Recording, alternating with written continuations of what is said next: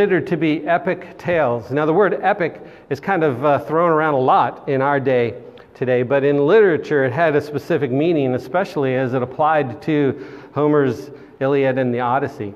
Basically, an epic tale was one that involved an adventurer. He was a hero. He was larger than life and stronger and smarter than all that were around him, primarily because of the involvement of the gods in his life. And so an epic tale involved that kind of a hero, and his adventures extend for an extended period of time, and he does great works that are beyond human ability. And so that is epic. It is epic because his adventures take him upwards above the earth, and they take him downwards below the earth. And therefore he goes on this adventure, and it is identified as being epic. As we come to Christ and we consider His work, we have the true epic work in Jesus Christ. He is the one who truly exemplifies that which is epic.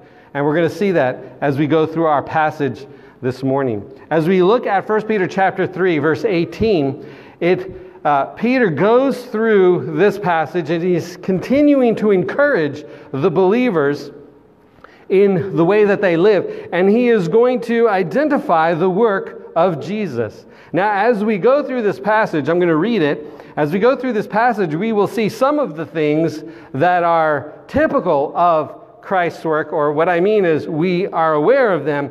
And we're also going to be introduced to some things, at least one, that is unusual or out of the ordinary that we don't normally think of when we consider the work of Christ. But Christ's work from beginning to end is kind of the outline, or forms the outline for this passage. So please read with me as we look at 1 Peter chapter 3, verse 18. It says, "For Christ also suffered," there's the first one, He suffered once for our sins, the just for the unjust, that He might bring us to God, being put to death, that goes along with the suffering there, in the flesh, but made alive in the Spirit, by whom also He went and preached to the spirits in prison, who formerly were disobedient when once the divine long-suffering waited in the days of Noah, while the ark was being prepared, in which a few, that is 8 souls, were saved through water. There is also an antitype which now saves us, baptism, not the removal of filth from the flesh, but the answer of a good conscience toward God, through the resurrection of Jesus Christ, who has gone into heaven and is at the right hand of God, angels and authorities and powers having been made subject to Him. So in this passage, again, we have an outline of the work of Christ, starting with His suffering all the way to His exaltation into the right hand of God. And so we are going to look this morning, we're going to start to look at the epic work of Christ in our salvation. So the first point is that Jesus suffered. We see it in verse 18. It says, "Christ also suffered once for sins, the just for the unjust, that He might bring us to God, being put to death in the flesh, but made alive by the Spirit." Now, we all know, and so the first thing I want to talk about concerning Jesus' suffering is that He suffered for sins. Now, we all know that. I mean, this is something that we hear over and over and over again. But it's something that we cannot forget, because it is talking about the work of Christ against something that all of us had no ability to fight. We could not do anything against sin. We can try, we can strive, and we can try, and we can do the right things for a short period of time. But in the end, sin rules and has dominion over us. And no matter how hard we try, we cannot conquer it in our own strength. But Christ, He comes along and He does an amazing thing. He does something that only He could do, in that He suffered for sins. We're going to be going through a number of passages this morning, and I hope that you can turn really fast in your Bible, or that you have a paper and a pencil, you can write them down. But we're going to look at a number of verses. So the first one is 1 Peter chapter 2, verse 24, talking about Christ. Look what it says. "Who Himself bore our sins in His own body on the tree, that we, having died to sins, might live for righteousness, by whose stripes you were healed." So what a great passage. It talks about Jesus bearing our sins. Now, from the beginning, God made Adam and Eve, and He put them in the garden, and things were all hunky-dory until they ate that fruit that looked so good to them. And once they ate that, they just ruined it for them, and they ruined it for everybody else. And from that day, God required a sacrifice for sins. If you were going to be right with God, you had to take care of that sin problem. And so He instituted the sacrifices. And so in Leviticus chapter 5, verse 6, among other passages, we find what they had to do. In the Old Testament especially, it says, He shall bring, that's a person, shall bring his trespass offering to the Lord for his sin which he has committed, a female from the flock, a lamb or a kid of the goats, as a sin offering. So the priest shall make atonement for him concerning his sin. And so they sinned, and the sacrifice had to be made. And I tell you, we have the final sacrifice in Christ. That's what we're talking about this morning. But we still have the impact of sin that we have to deal with day in and day out. It has not gone away from our practical, everyday life. We still have to deal with it and deal with the consequences of it. How many times have we done something wrong and it hurt us in some way? How many times do we face face a struggle, or face a temptation, or face a dilemma in our lives, and we have to work our way through it, and we have to struggle through it, and we have to figure out even what we're supposed to do or not to do, and it's just hard, and it's a turmoil, and it's just a struggle. We battle. That's what the Bible tells us about sin. It is a battle that we have to fight.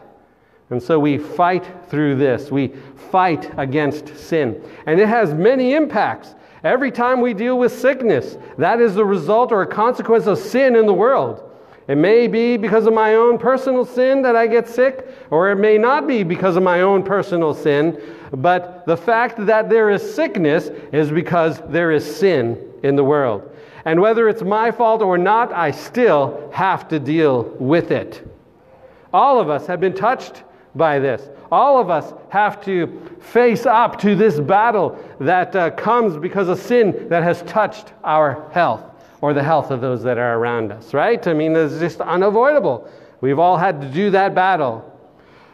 Sin impacts our relationships. We have trouble with the people around us, and they have trouble with us. We can't get along. And the reason we can't get along is because of the presence of sin in this world. And so we have to do that battle. And that is a battle that touches all of us. All of the time. We have to struggle and we have to fight with it to make our relationships right. But it's a battle because of sin in the world. Our weaknesses and our inabilities, our failures and our shortcomings. We want to do this, but we can't seem to manage. And we want to be better and stronger and better looking and all of these things. We want that, but we can't seem to line up with it. We have the ideal in our head, but our bodies fail us. And it is because of sin. I've shared this before, but it just stands out as the kind of the first stark example in my own life that I was getting older, and I was 35 years old. So I was teaching at the college, and I was playing soccer on the soccer field with the college kids, and so the ball came in my direction, and in my mind things went one way, but the next thing I know, I'm laying on the ground, wondering what in the world happened. So in my mind, I had it all squared away, but in my body, it was weak, and it was just off. And we have to deal with that. Every inability to reason or to think or to be strong enough or handle our emotions rightly, all of those reflect the weakness in this world and in ourselves because of the presence of sin. We have to do battle against it. Romans chapter 7, verses 23 through 25 are some great verses here. The end of Romans chapter 7 really expresses this conflict, this challenge that we have, that I want to do what is right, but I inevitably do what is wrong. It just kind of expresses this. And so some of these verses say this. It says, I see another law in my members, and here's an important word, warring against the law of my mind, and bringing me into captivity to the law of sin, which is in my members. Oh, wretched man that I am. And here's the good part. Who will deliver me from the body of this death, from this body of death?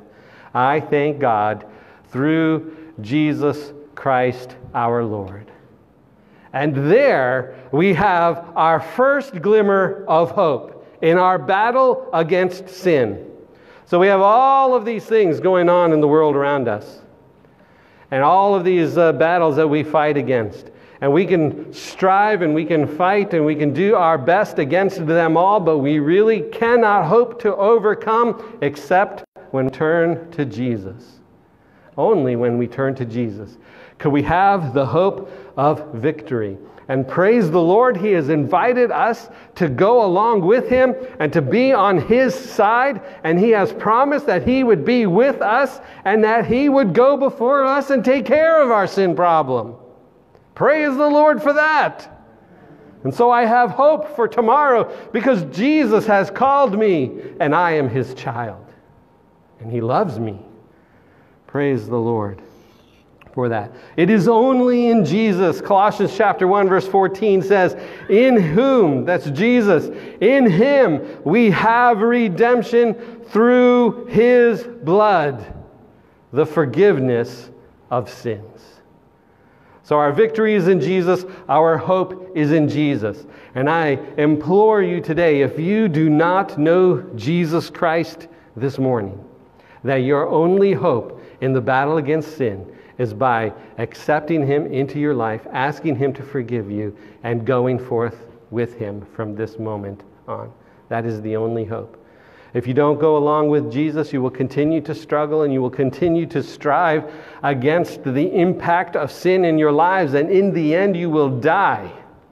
And you will go to hell conquered by sin instead of victorious over sin. And so come to Jesus if you have not already. Ask Him to forgive you. He has given His blood for your redemption. Will you receive Him into your life? I hope that you will. Not only did Jesus suffer for sins, but He suffered once. He suffered once. In the Old Testament, they had to offer their sin offerings repeatedly.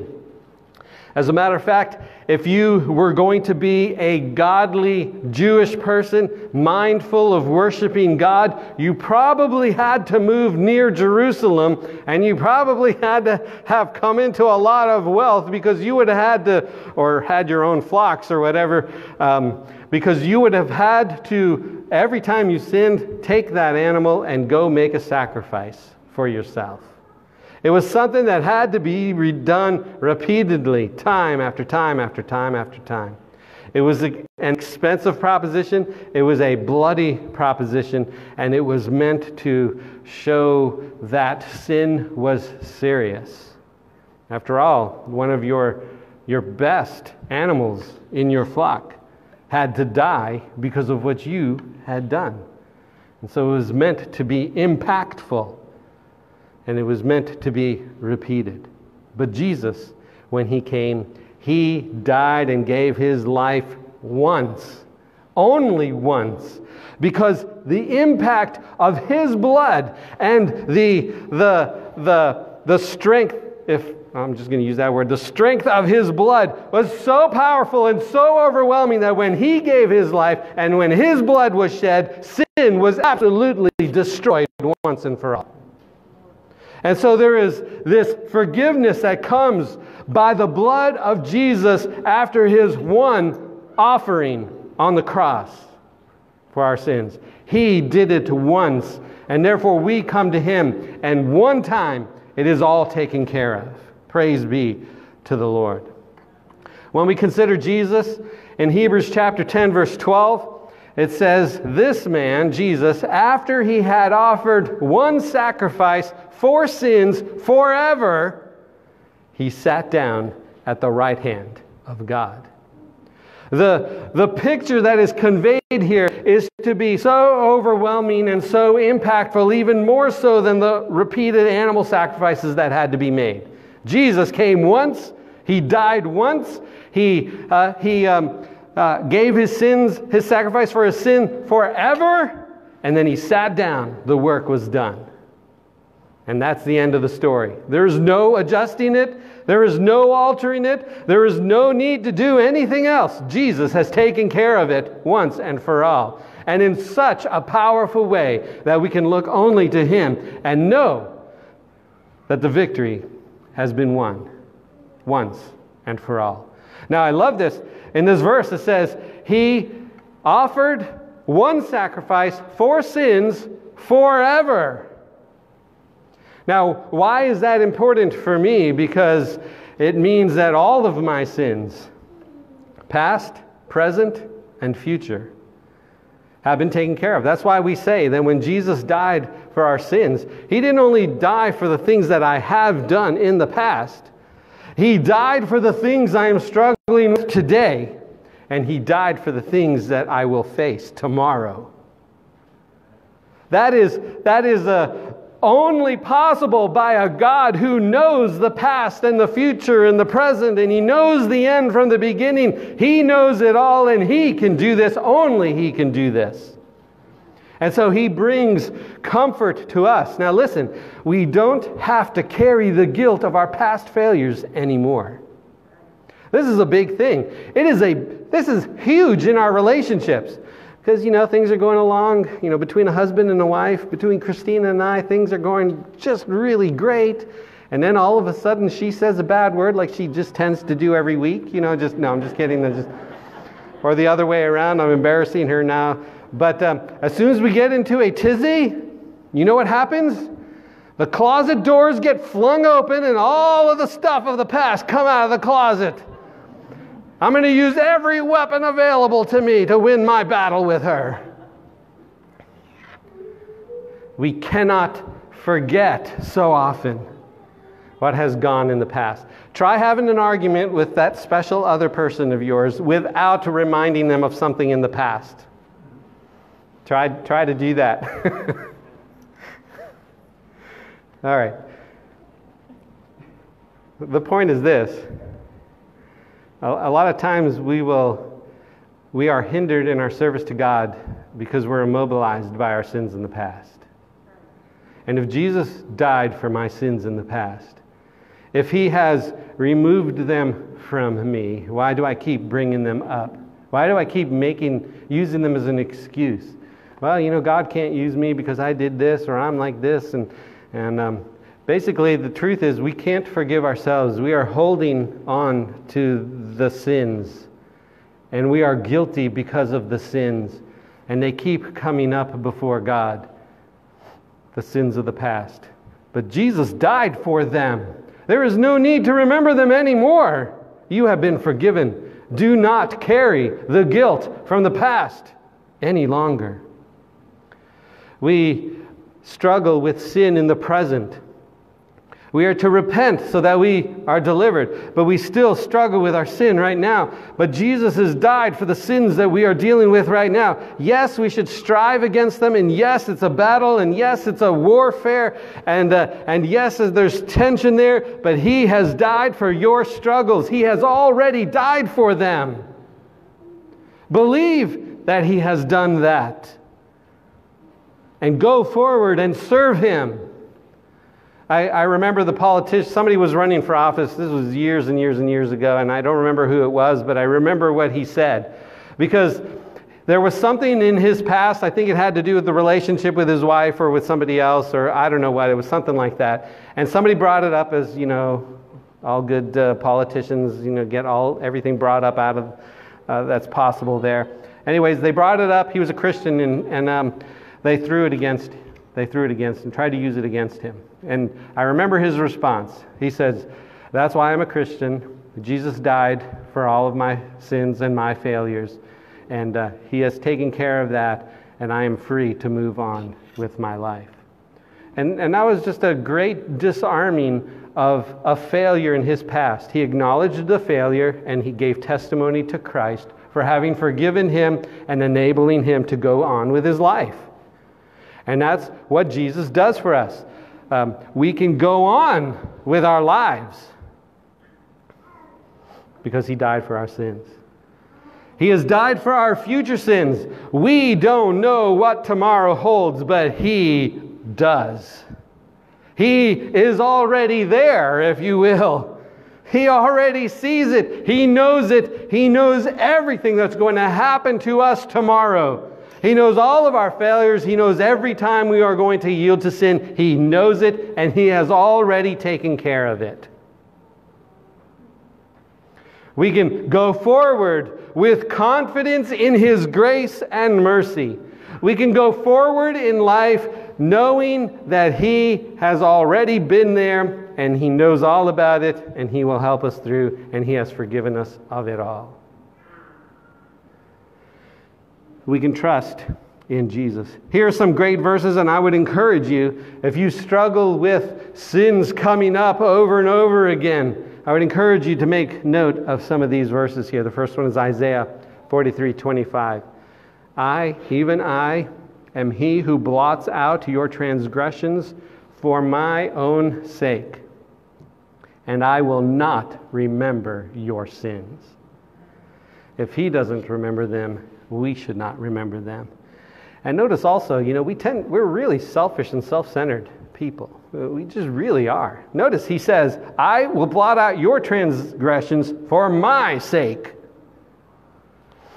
There's something much bigger than us going on here.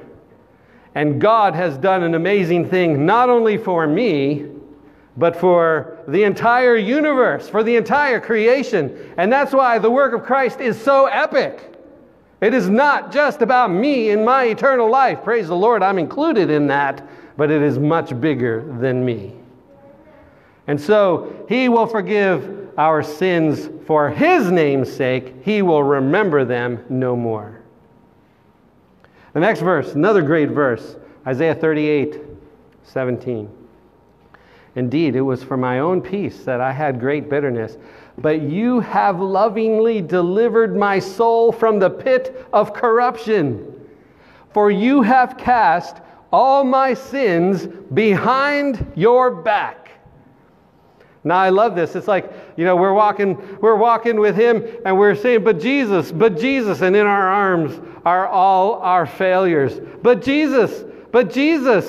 And he just kind of takes them up and throws them behind him. And we go on with him. He has done that. He has lovingly delivered our soul from the pit of corruption. He has thrown our sins behind his back. And he doesn't turn around to look. He just chucks them behind him. A great verse there. Here's another one, Micah chapter 7, verse 19.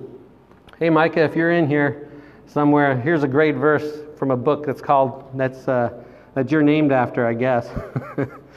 He will again have compassion on us and will subdue our iniquities. You will cast all our sins into the depths of the sea. Now there's two great parts to this verse. First of all, he will subdue our iniquities. That's like he just squashes them to nothing. Isn't that great? It's like they're so big to us. What he does, it's like the little roach on the ground. Gone. That's what he does. Did I tell you about the roach that was eating popcorn one night? I come out, it's the middle of the night, I come out of the bedroom, and I hear this little crunching sound. It's coming from the kitchen. What in the world? It's the middle of the night, everything's dark. I thought maybe Christina got up to have a snack of popcorn or something. She loves popcorn. I turn on the light, and underneath the table, it's this was when we were in Florida, those big palmetto bug. He's perched on top of a piece of popcorn, just chowing away at it. I was like, what in the world is going on here? But that's, our sin is like that roach. and he stomps on it, and it is subdued, defeated. It is him taking all of our sins into his arms and putting a ball and chain on them and throwing them into the deepest sea. That's what he does to our sins.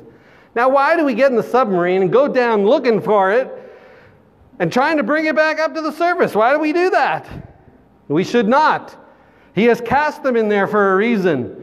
Let us forget our sins. Let us give praise to the Lord for his mercy and his goodness. He has forgiven us. Praise be to him.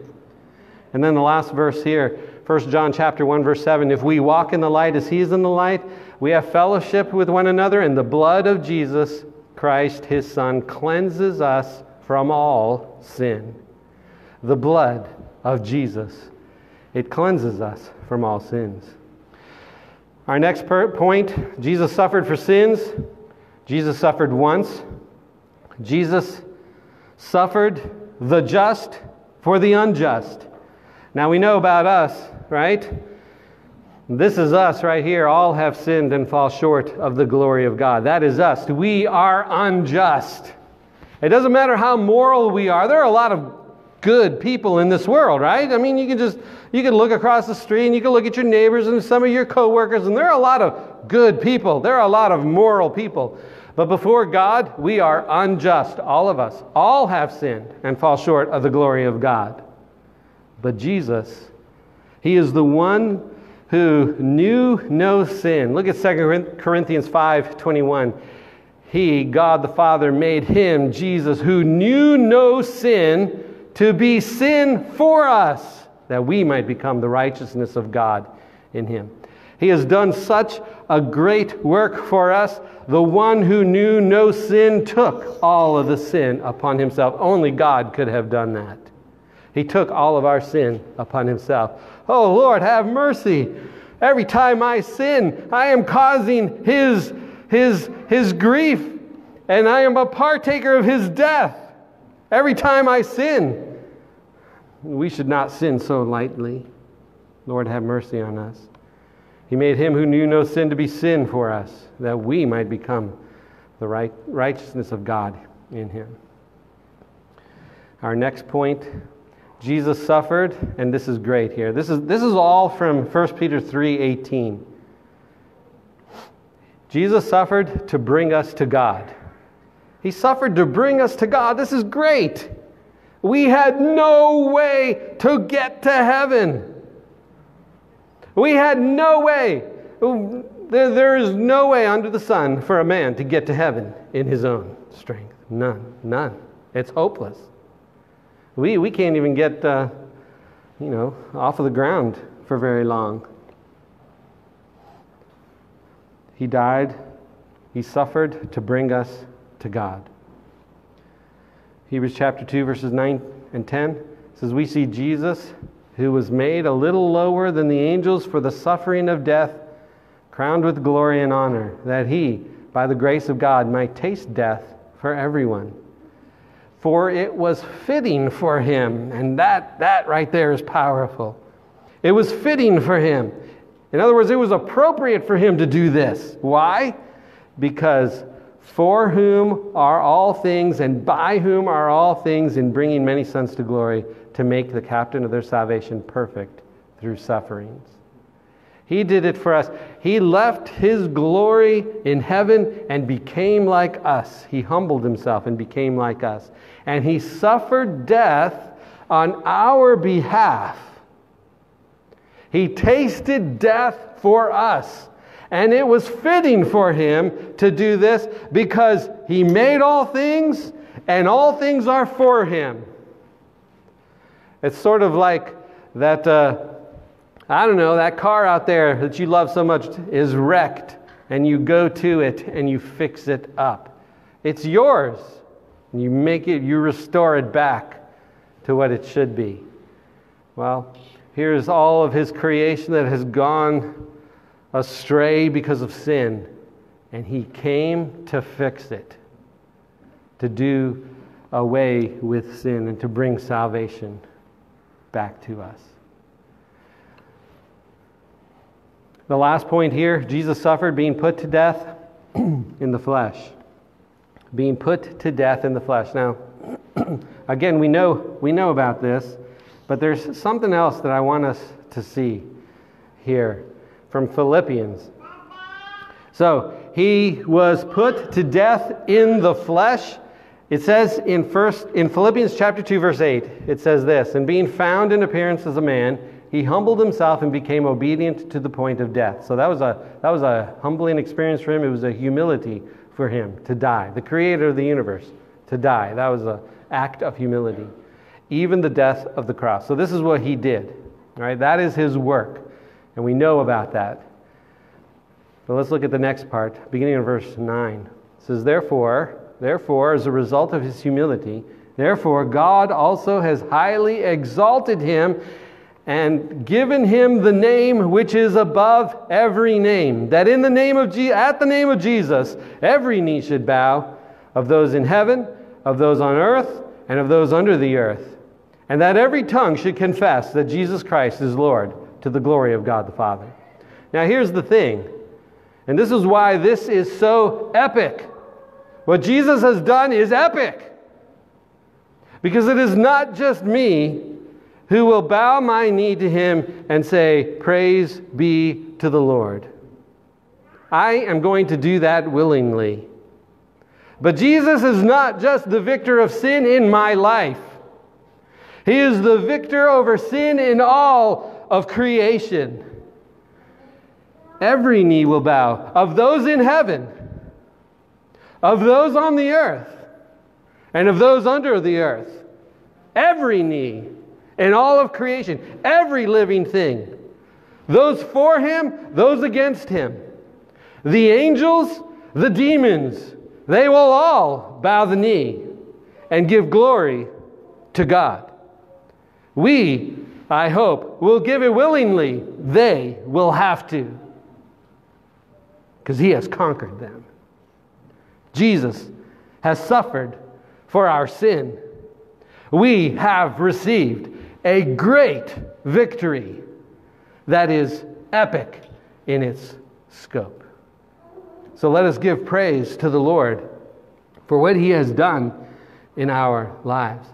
And I'll tell you what, it gets better from here. We've just talked about his suffering, but there are all these other things that he has done as well. As we come to our invitation time this morning, if you are here and you are struggling with sin in your life, maybe it is a sin in your past that just keeps on haunting you and weighing you down. Maybe it is a sin that you are dealing with right now that you can't seem to gain a victory over. Now, I can't ask you if you're struggling with a sin that you're going to struggle with tomorrow, because, none of us are there yet. But we can deal with the things that we're dealing with now and the things that have happened in the past. If there is some kind of sin that you are struggling with, either past or present, and you can't seem to get a victory over it, we're going to have a chance to pray for that now. So let's stand. We're going to have a time of prayer, but Ben's going to pray in the background, and then we will sing. So let's stand and let's go to the Lord in prayer.